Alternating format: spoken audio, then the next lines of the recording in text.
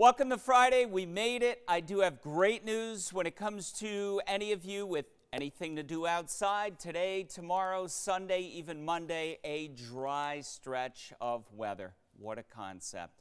It has been a long time since we've had a dry weekend. Some close showers Saturday night, early Sunday up into Massachusetts. Looks like a miss. Here we go with a day today that will be about 10 degrees warmer than yesterday during the afternoon, although it's a chilly start, some frost out there.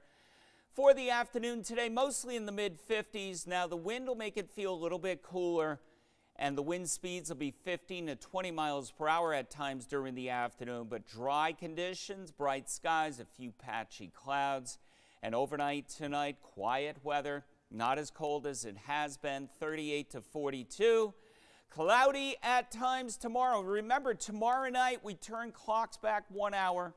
Make sure you update those batteries in your CO and smoke alarms. Okay, please do that for me. Also, for events this weekend, want to give a shout out to the Vicky Soto Road Race in Bridgeport. It looks like good weather for that. I will see you down there tomorrow morning. And to my snowmobile people, the Land and Sea Open House in Waterbury tomorrow midday.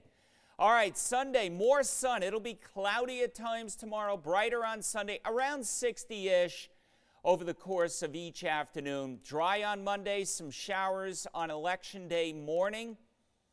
And those end up moving out to clear on Wednesday. Looks like some showers possible on Thursday. Okay, I hope you have a great weekend. By the way, no extreme cold into and through next week. Have a great weekend. I will see you on Monday. Enjoy.